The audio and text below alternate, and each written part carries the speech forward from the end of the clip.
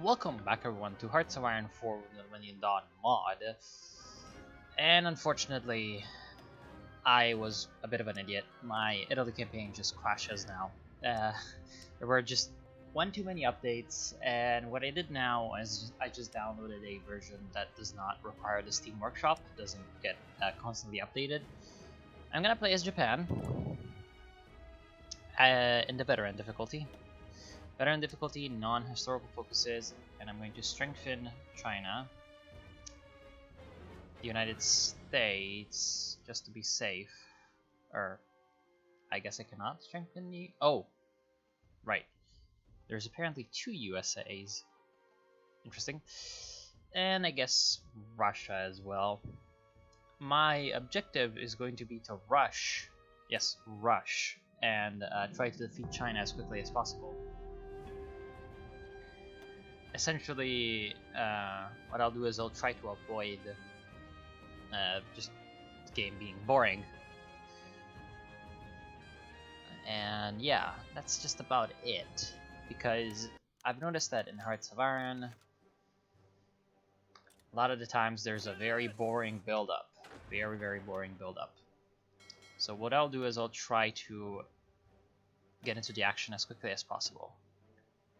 So let's get all my fleets gathered up into one place. Now, we start in an interesting position. We have big strong China as a neighbor. The 2 Koreas, especially this one, is nothing to be laughed at. The Republic of China, which is also not weak at all. The Philippines, and a few other countries in Southeast Asia. We shall try to reclaim all of those for Japan. And to do that, we need to go down the path of war. And yeah, otherwise we are just not going to be able to do anything because we start with quite a few national spirits, one of which is Article 9. Our constitution that was imposed to us by the United States, those American devils, just prevents us from declaring war and justifying war goals. Because, of course, we have sworn solemnly, you know, under gunpoint, so it doesn't really matter, but technically we have sworn never to use war as an instrument of national policy. So what we need to do is we need to go down the national renewal, ideological debate, the future of Japan, aggressive strategies, warrior state. I'm thinking that I'll go for the warrior state, but I might also go for the popular state. I do not know. I mean, I might even try to do democratic state. Just, if you had any suggestions, just please type in, but I'm fairly certain it's going to be warrior state. And then I'm going to try to subjugate and... Wait, this is take claim state and this is... So I'm going to try to colonize. And try to... Oh, no, this is monarchist. No, I want fascist.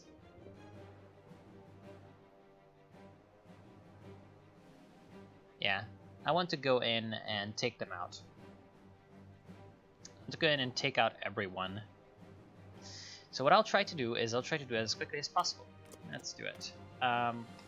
We need some infantry equipment, some support equipment, at least 2 factories of those, a couple factories of motorized, a little bit of mechanized, a little bit of artillery, a little bit of anti-air and anti-tanks. Those are both good. A couple main battle tanks, a few fighters, and a lot of attackers as well. Because they'll go on our carriers, which we shall build. And then a few UCAVs to help with the ground support. For that we're going to need some resources. We're going to take them from Malaysia, who we might be able to convince to join our faction. Aluminum is going to come from also Malaysia. They're gonna love us due to all the trade that's gonna be coming in from us. Thailand, tungsten, do we need any of that? Probably for our artillery guns. We're not gonna give anything to China though. China would be pretty bad. Steel. We don't need any steel. Good. And then chromium. Chromium is going to come from the India. The Philippines might be some place where we end up fighting in, so I don't want to give them any advantages. For our research, we are going to go for mobile warfare. Land doctrines are always good. We're also going to go with modern CIM software for some production efficiency. And then we can upgrade our armor. Type 90 main battle tanks, Type 89 IFVs. For civilian factories, we're just gonna go with military factories because we don't really need anything else. We need to fight people. We need to kill people.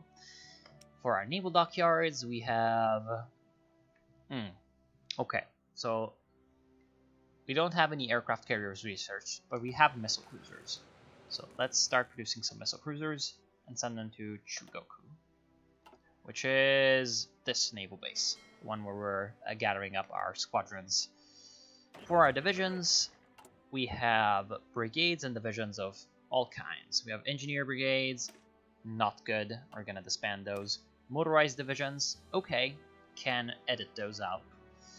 Motorized brigades, not good. Need to either turn them into motorized divisions or disband them. Armored brigades, fine, not a terrible division, but the armored division is better.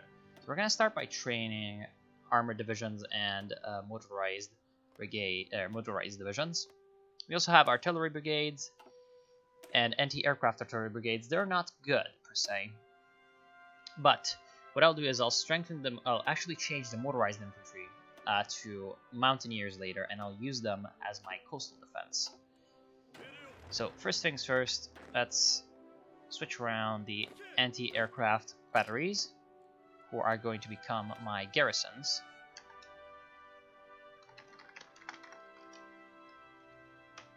Home Guard.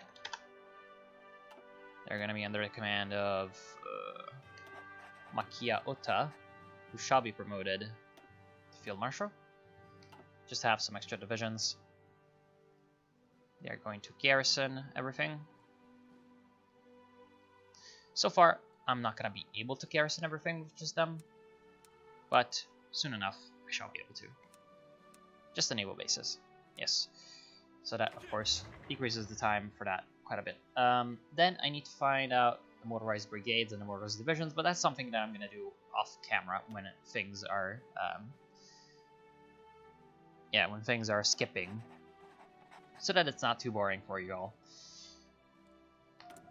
We still have some insufficient resources, but that's just going to come later. We have low manpower, but that's just because of our particular situations due to the Article 9. We also have Emperor Akihito, which gives us national unity. And so I'm going to stop right now and get back to you once things get interesting. So I'll see you then. Well, we just got an event, flavor event, so I'm actually gonna mostly read all of these. The Nakameguro, or I'm not even gonna try to pronounce these things right, derailment. On March 8th, 2000, around 9 AM Japanese time, a TRTA, what's TRTA? I do not know.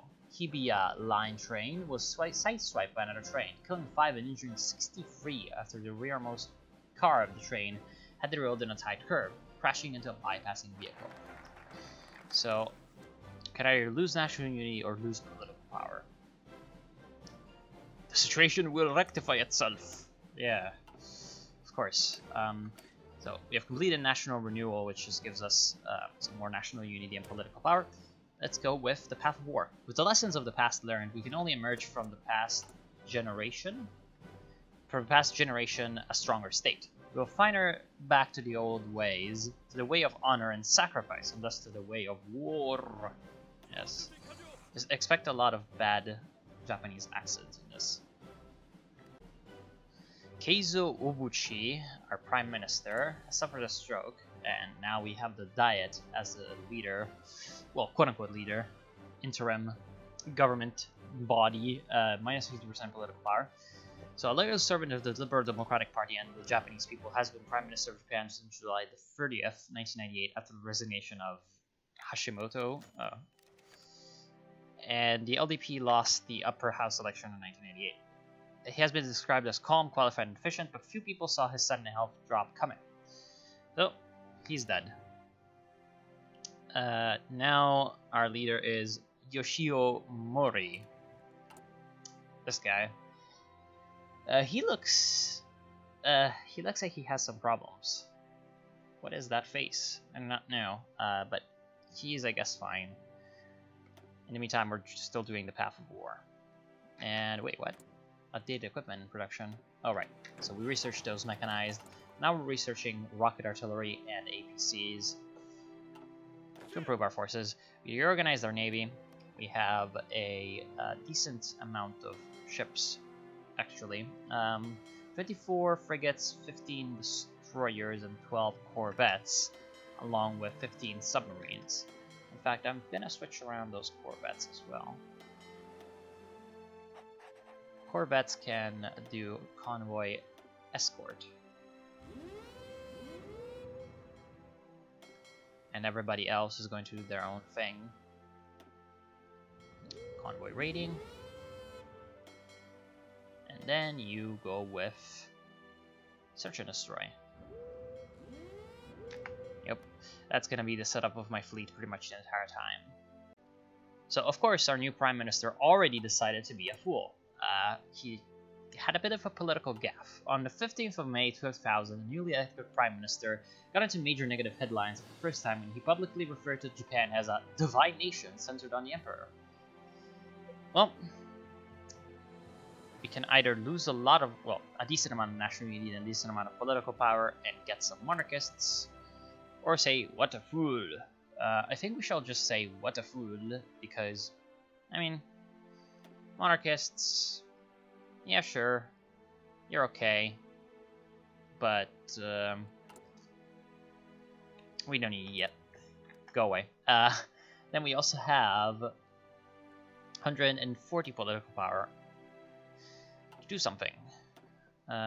We could improve our taxes, go to high taxes. That would not be too bad. But I think what we're going to do is... Wait, why does it say that we can do political advisors when we can't, clearly? I think what I'm going to do is I'll try to get somebody here. Somebody from that camp. Oh, right, we just lost some political power because of the Path of War. So the grand Japanese heritage cannot be put into question by our past experience and our most shameful defeat in 1945. Yes, of course. And then we shall go for recruitment programs to get some more soldiers. To wage war, we need soldiers. To get soldiers, we need recruiters. We are unstoppable. What? That's the first time I've seen him win. So Al Gore won the election. Okay. Oh, shit. So the leader of the Japanese Red Army, Fusako Shigenobu, was arrested in Osaka on November 8th, 2000. The Japanese Red Army was a military communist militia aiming to destroy the monarchy, to topple the Japanese government, and to start a world revolution. Following the arrests, the Japanese Red Army would soon be disbanded in early 2001.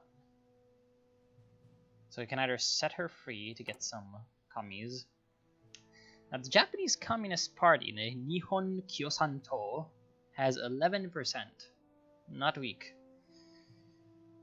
And that's good. But so far I don't think we're gonna need the communists. I don't think so. Again, you have a chance to tell me otherwise, but you know. What about this? Now we're going down the ideological debate, the future of Japan, so we're getting tons of polypower. I have gotten the ubiquitous sound workhorse and also a military theorist to speed up my gaining of army experience. What I plan to do is have my motorized divisions, well, actually become a little bit more motorized than mechanized, as in I would like them to be fast.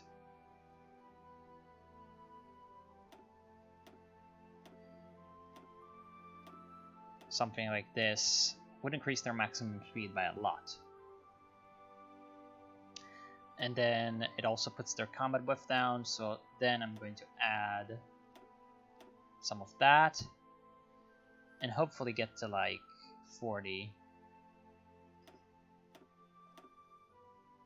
combat, not combat width, 40, yeah, combat width.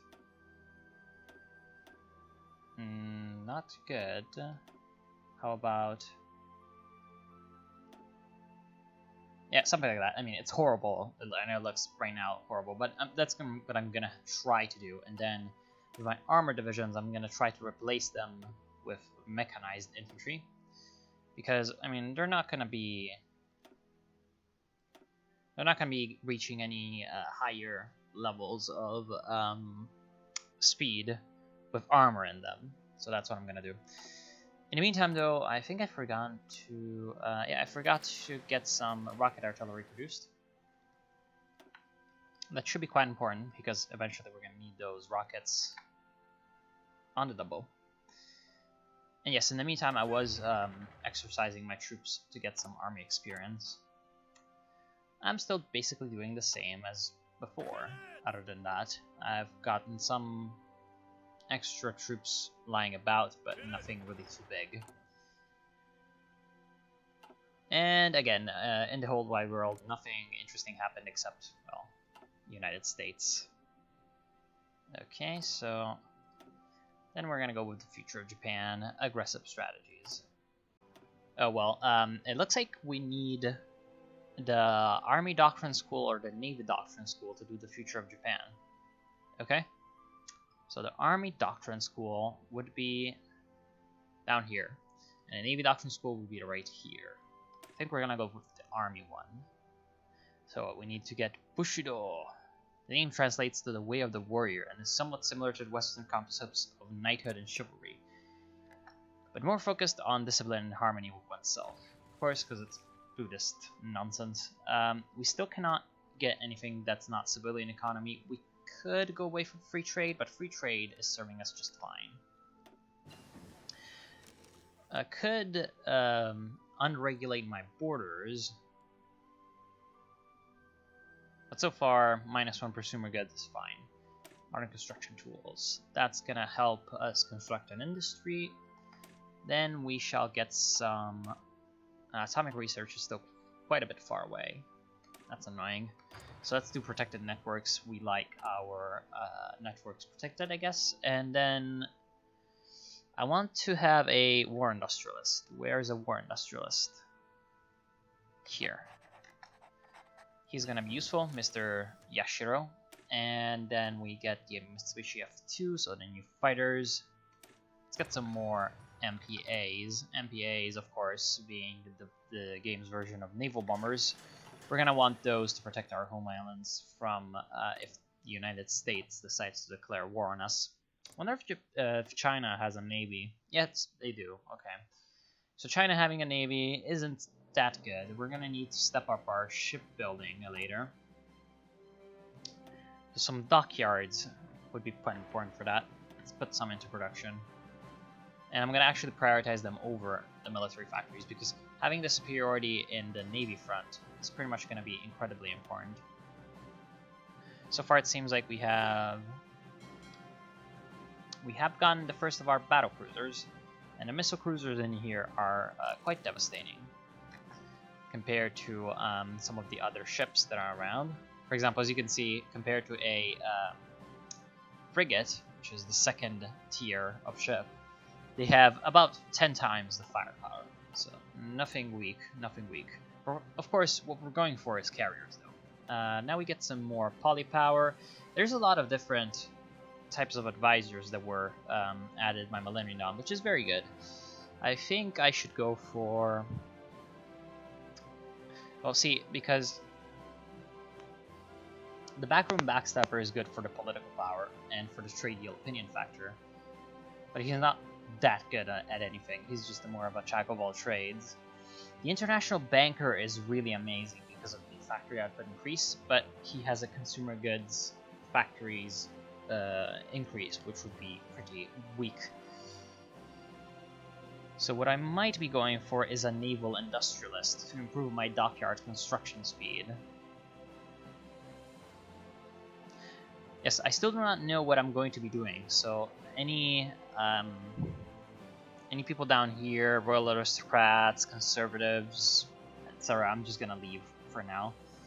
And yes, naval industrialist. Let's go with that.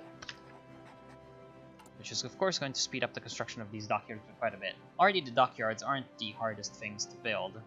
They cost 3,250 as opposed to 3,600 of military factories. That's going to improve the construction speed even further, which is of course great. So it's going to allow us to build the missile cruisers at full speed. Something that I absolutely want to do. Corvettes. You get split off. And then you get merged with the main fleet. Parliamentary crisis. Initially, the Great Parliamentary Crisis, our news outlets now talk about, broke over a minor loophole in tax code that affected our budget in a pretty insignificant way. This has now grown into a tirade of insults from one side to the other and has affected our national prestige and democratic legacy at home and abroad. So we can either intervene with the Supreme Court and gain a parliamentary crisis, which decreases our political power gain by 50%. But this increases our stability. Or we could say there is nothing we can do against and get communists.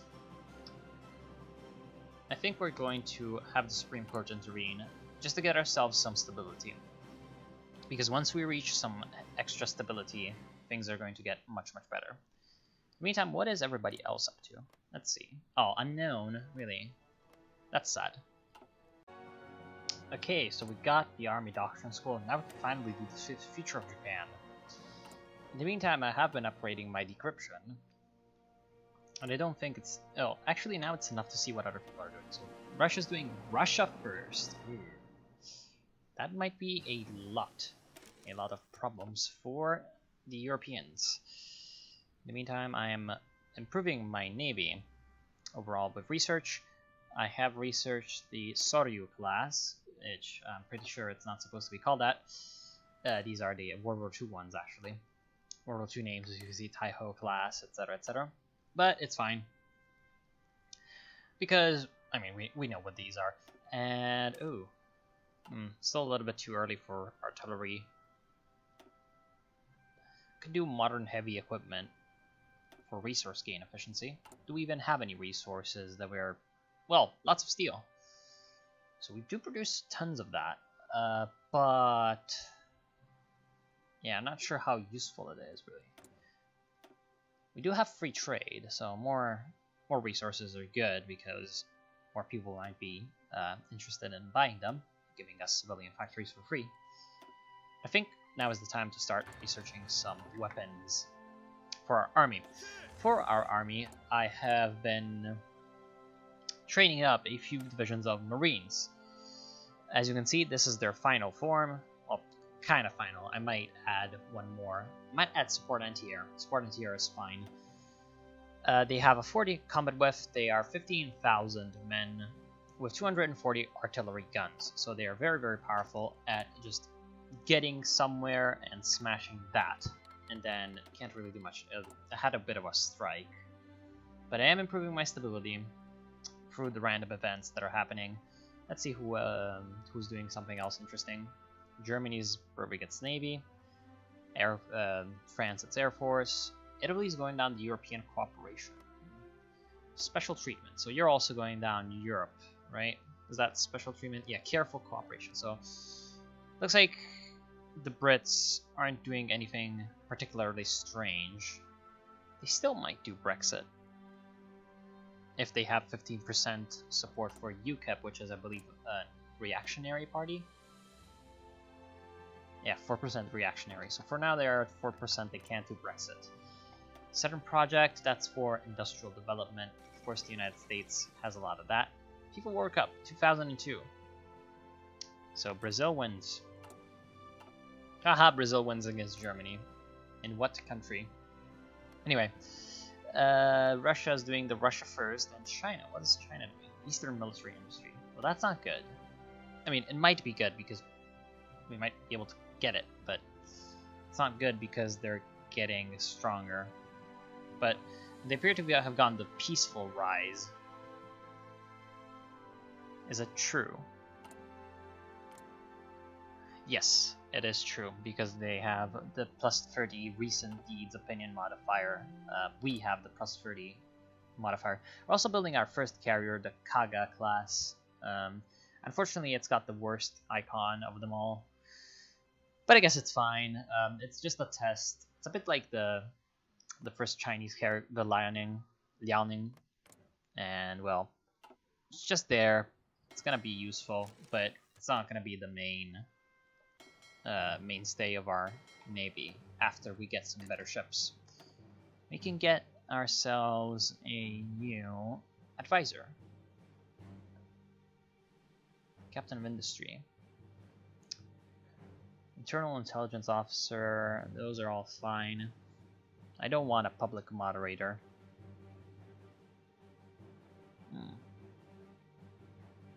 Yeah, it looks like all of these aren't all that good for now for me. So what I'm going to go for is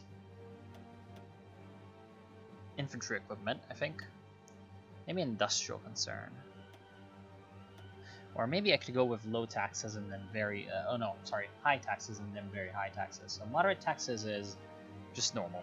Then high taxes increases your factory output, decreases your research time, and decreases your consumer goods factories at the price of national unity. It is really good. So let's jump up the taxes. And this is going to even further decrease national unity per week, and even further increase the bonuses we're gaining. So most likely it's something that I'm gonna want to do as soon as possible. So now we got the future of Japan. We shall go for the aggressive strategies, and when that's done, I think I'll leave it to you to decide where I go next. I do get a minus 0.10% weekly change to the taxes, though.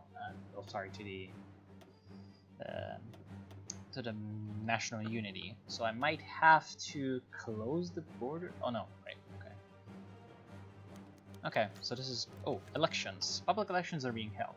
The ruling party has won. Okay. So that's fine. A little bit of extra poly power allows me to do something else. I could do a popular figurehead for more national unity. Public moderator would even out the minus 10% per week, but he's not very good regardless.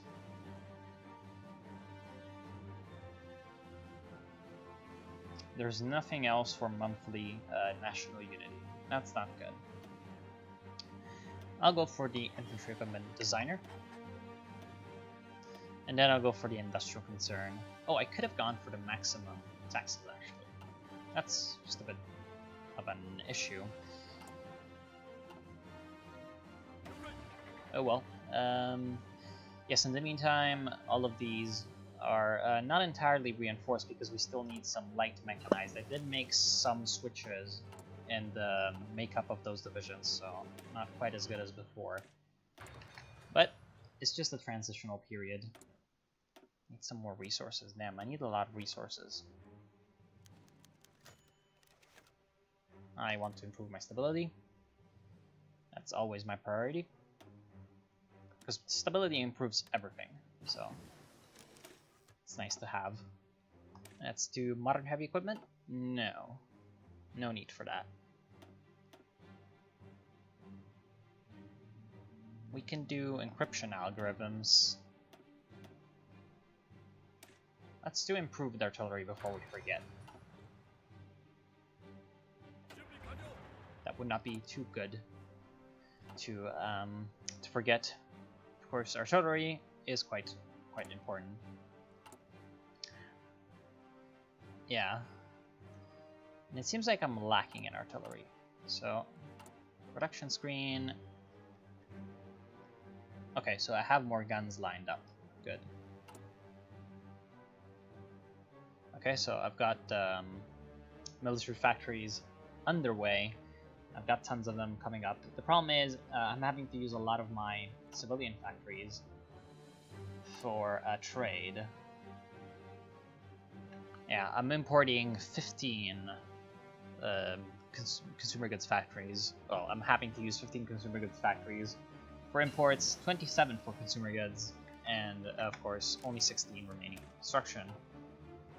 Which is also why it's going to be really good to have...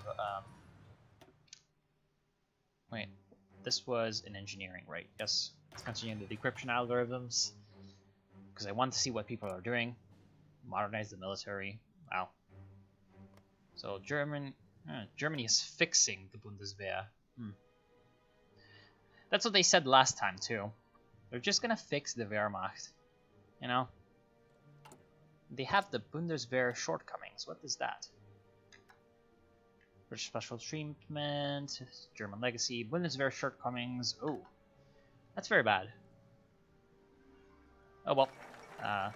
Yeah. So we abandoned the defensive principles. With the war growing more and more tense, the Japanese government has declared today that it would be ready to defend the Japanese interest and its ideological persistence both at home and, more importantly, abroad. This is a major uproad in Japanese foreign policy.